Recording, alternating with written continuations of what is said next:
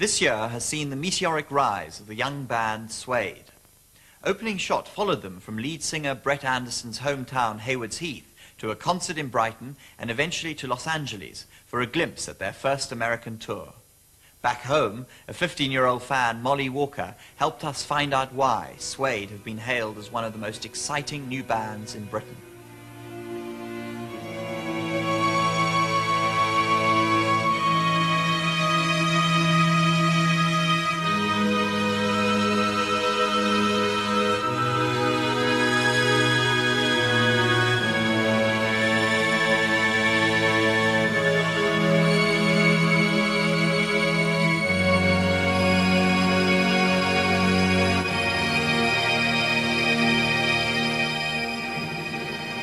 I've been to 3 concerts and I love the whole atmosphere. Everything's really good, and I think Matt said once, you feel with Suede like you're part of a community, you know, everyone's there, and then you feel really this is your place for the while, you know, this is brilliant, this is what teenage life is all about, really.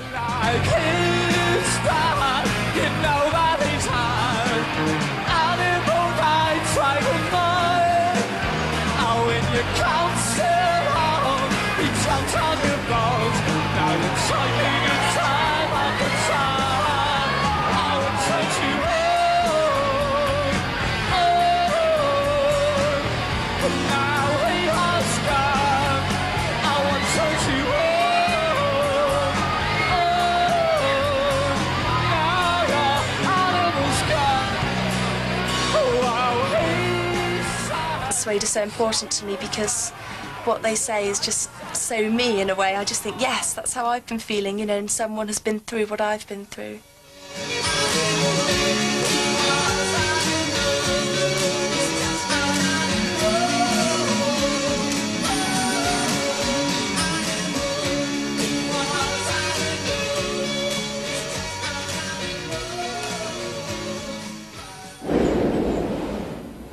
The station's probably the most interesting thing about AMT3.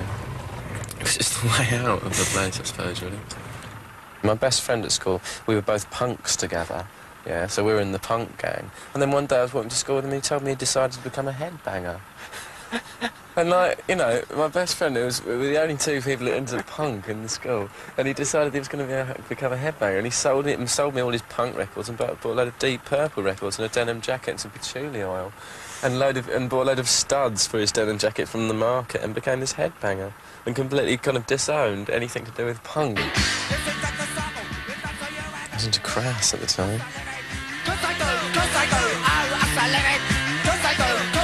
I used to have a red skiing jacket, so I didn't dress like a member of Crass.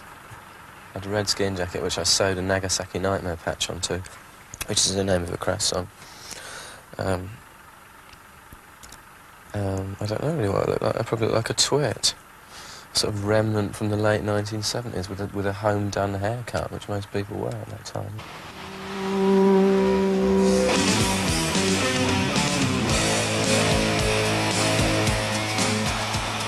Here to see Suede and have a weekend that starts today in Brighton. A long weekend. On the thing. Before we go off to Poole and Newport.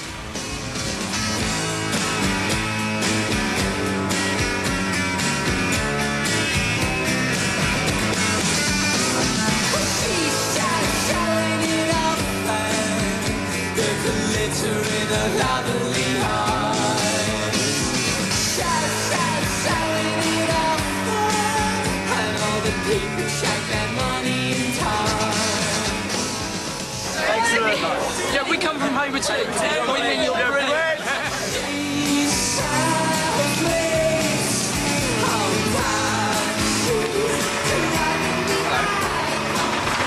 Oh, send you a fancy. Do you remember getting it? When I speak to the fans, I do feel as though they understand what I'm talking about. Occasionally, you'll meet one who you really think knows what you're talking about, down to the last detail.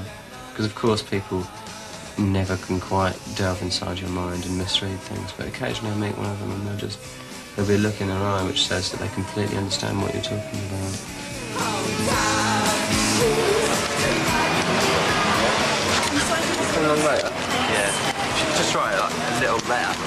Okay. Why don't you come back afterwards? Yeah, where would you be after? We'll be in the thing, but they'll let you in. They'll let people down. Thanks so much. Thanks.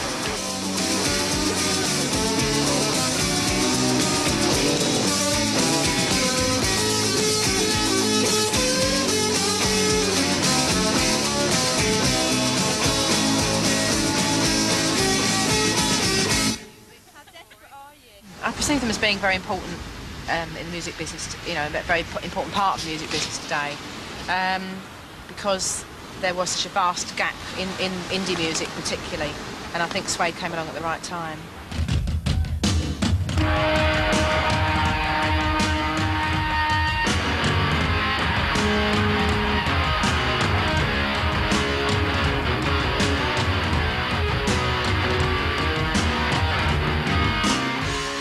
I saw Suede first at the beginning of 1992, and I thought they were exceptional. They weren't headlining or anything, they were just on a bill with other bands, and they stood out, you know, like the proverbial sore thumb.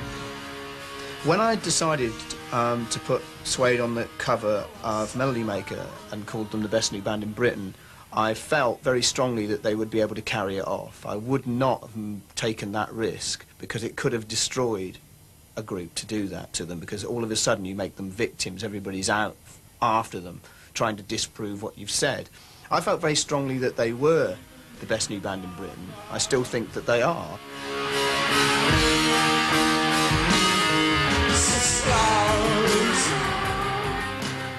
The reason Suede became so successful so rapidly was because the critics loved them, because they were no different, exactly the same as everything the critics grew up with. They hark back to an era of rock and roll that the critics understand, kind of 1973 down the front of the Hammersmith Odeon, watching David Bowie perform all his latest hits.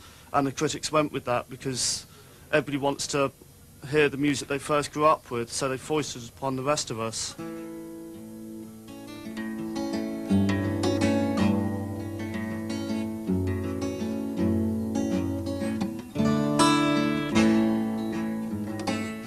I don't agree when critics say that they're just, you know, 70s carbon copies or whatever, because I think if they were, people would see through that and just think their music's too 70s orientated. We're not interested, but I don't think people say that, because for us, the teenagers who are Suede's target audience, we haven't lived through the 70s as teenagers, so we don't know what the music's like.